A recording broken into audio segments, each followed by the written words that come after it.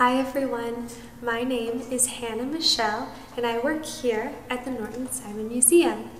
Today we will be making floral bookmarks inspired by Rachel Ruysch's still life painting Nosegay on a Marble Plinth. A still life is a work of art that depicts objects like fruit and flowers rather than people and landscapes. Today, for this project, we will be focusing on flowers. First, let's take a moment to look at Rachel Ruysch's painting. There are a lot of details. What do you notice? Let's begin at the upper right corner. Do you see the cricket sitting on the budding snapdragon flowers? Just beneath these flowers, we see an insect with a similar name, a dragonfly. Below the dragonfly is a butterfly with orange wings that match the orange in the vibrant orange gerbera flower next to it. Just beneath the gerbera are two large roses in full bloom, one white and one pink. Do you notice the hint of brown in their petals? This detail tells us that these flowers are older and will soon wilt. If you look closer, you'll see a little bee in between the two roses.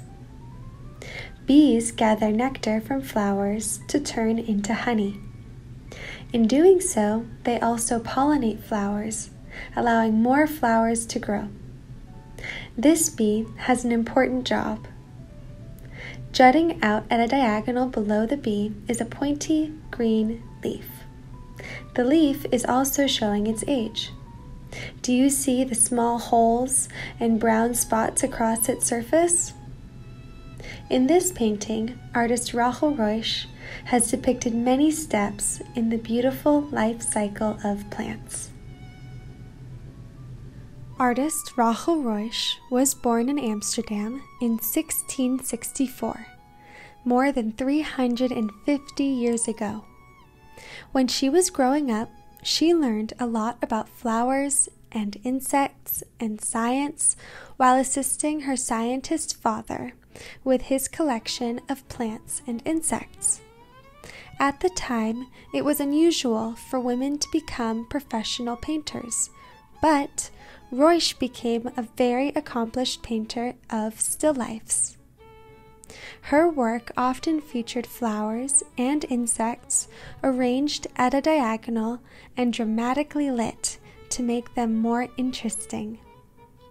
Ruysch was known as one of the most successful painters of her time, and she continued to paint all the way into her 80s, creating more than 250 paintings in her lifetime.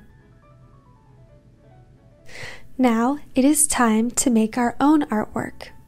We will follow Ruysch's interest in nature and work with real flowers to create our own floral composition on a bookmark.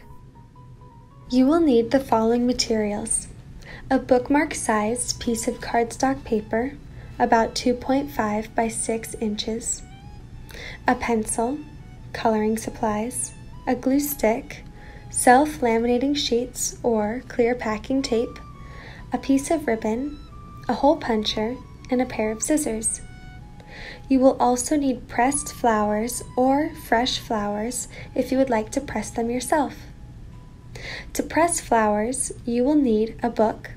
I used a notebook, some absorbent paper like coffee filters, and a heavy object like a stack of books. Place your flowers in between two sheets of the absorbent paper. Then, put your flowers and absorbent papers in between the pages of a book. Finally, put a heavy object, like a stack of heavy books, on top of the closed book with the flower in its pages. You can press your flowers for as long as you like. My flowers looked like this after only 5 days of being pressed. Looking at your pressed flowers, make a drawing inspired by them on one side of your bookmark. You might consider arranging them at a diagonal, like in Nosegay on a Marble Plinth, for more interest. You might also want to include little insects in your drawing. If you'd like, use colored pencils, markers, or crayons to color in your composition. Inspired by Rachel Ruysch, I have a dark background with light, vibrant flowers. If you plan to add a ribbon to your bookmark, be sure to leave some space for a hole in the top of your bookmark.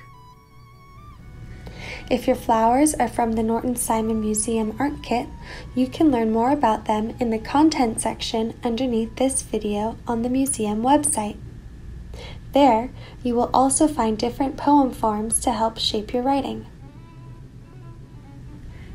On the other side of your bookmark, play with different ways of arranging your pressed flowers, looking to Ruysch's still life for inspiration on how to make your arrangement more exciting.